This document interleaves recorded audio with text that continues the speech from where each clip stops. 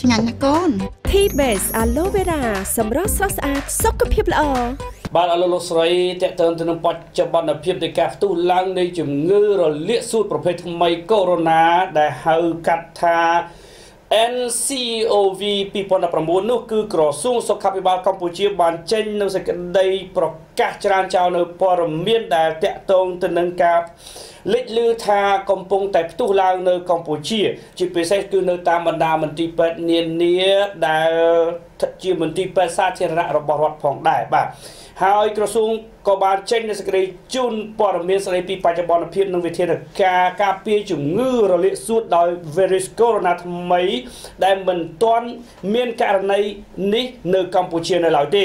បាទក្រសួងសុខាភិបាលបានបញ្ជាក់បន្ថែមថាសាធារណជនទាំងអស់សូមកុំជ្រួលច្របល់សូមកុំយល់ច្រឡំហើយគិតមកត្រឹមថ្ងៃទី26នេះគឺថាមិនទាន់មានករណីជំងឺរលាកសួត virus corona ថ្មីដែលហៅថា NCOV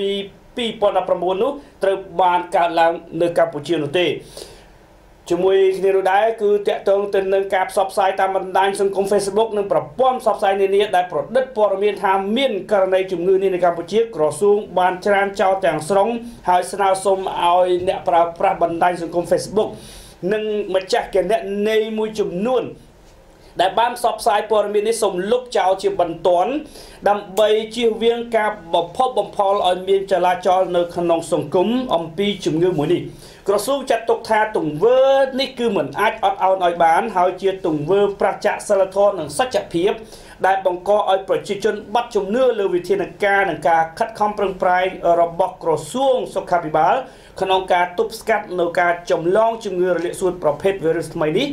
ដែលក្រសួងកំពុងតែបំពេញភារកិច្ចយ៉ាងសកម្មទប់ស្កាត់ផងដែរហើយក្រសួងនឹងចាត់វិធានការផ្លូវច្បាប់យ៉ាងតឹងរ៉ឹងជាទីបំផុតប្រសិនបើម្ចាស់ account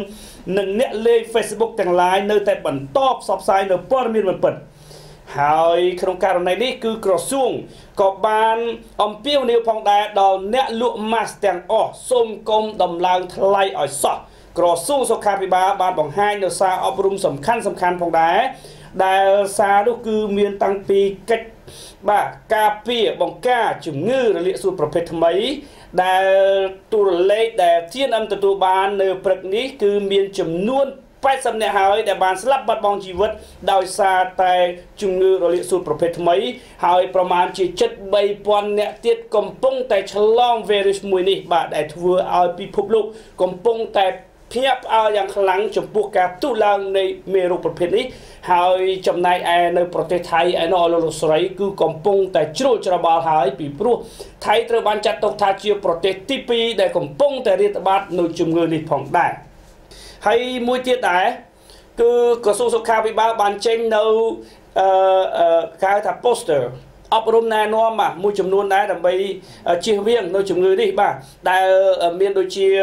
លាងដៃឲ្យបានស្អាតយ៉ាងហោចណាស់ឲ្យបាន20នាទីខ្ទប់ឬបិទមាត់និងច្រមុះរបស់អ្នកនៅពេលដែលអ្នកក្អកកុំប៉ះភ្នែកនិងច្រមុះនៅពេលដែលដៃយើងកខ្វក់ពេកកុំប៉ះពាល់ឬប្រើប្រាស់សម្ភារៈរួមជាមួយមនុស្សដែលមានរោគសញ្ញាផ្ដាសាយឬគ្រុនក្តៅក្អកហៀសម្បោអីនេះ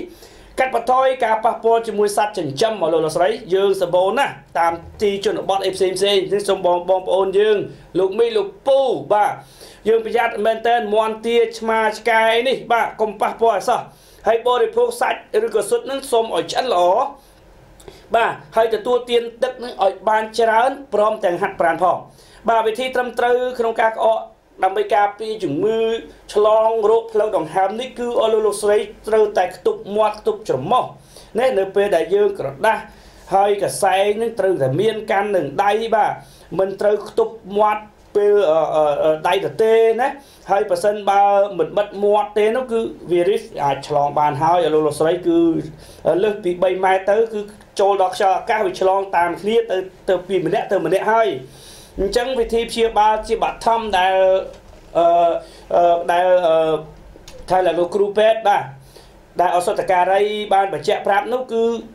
វាតកតងទៅនឹងជំងឺនេះគឺដូចជាគ្រុនផ្ដាសាយដែរហ្នឹងគឺត្រូវប្រើប្រភេទថ្នាំដូចជា Panadol, Decoson, Nyquil, Ibuprofen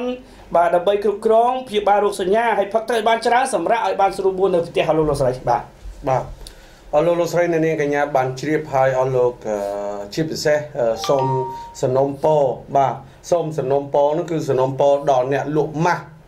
ជាពិសេសនឹងនៅកម្ពុជាតែម្ដង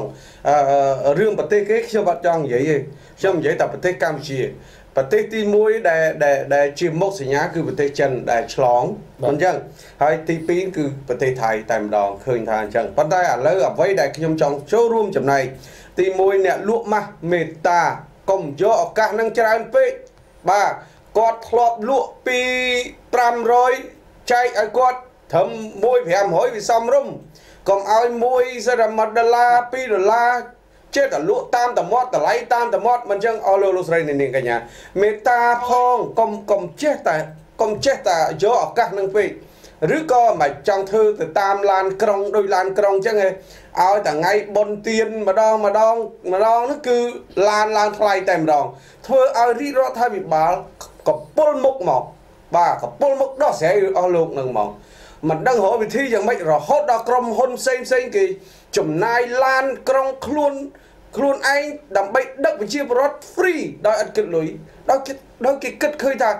វាល្មមហើយរស់ស៊ីឲ្យវាទៀងទាត់ខ្លះមកកុំបំពេញពេកកុំឆ្លៀតឱកាសពេកនឹងទី1ទី2រឿងបងប្អូនបើបងប្អូនមានអាការៈមើលទៅដូចជាមិនសមរម្យឬក៏មិនប្រក្រតីណាមួយសូមតំណាក់តំណងលេខ115តែម្ដងបាទក្រុមលោកគ្រូពេទ្យអ្នកគ្រូពេទ្យនឹងជួយសង្គ្រោះឲ្យទាន់ពេលវេលាដើម្បីជៀសវាងកុំឲ្យមានបញ្ហាទាន់ភ្លាមមេរោគរបៀបបែបកូវីដនេះគឺថាកាច់តែម្ដងកាច់ត្រង់មិនឈរដួលក្តៀងហ្មងអត់ប្រកាច់ទេបាទដួលក្តៀងតែម្ដងអញ្ចឹងនៅប្រទេសគេឃើញរូបភាពវីដេអូដូចសាហាវមែនតើហ្មងឈរដួលក្តៀងមិនមែនប្រកាច់ប្រកិនឲ្យដូច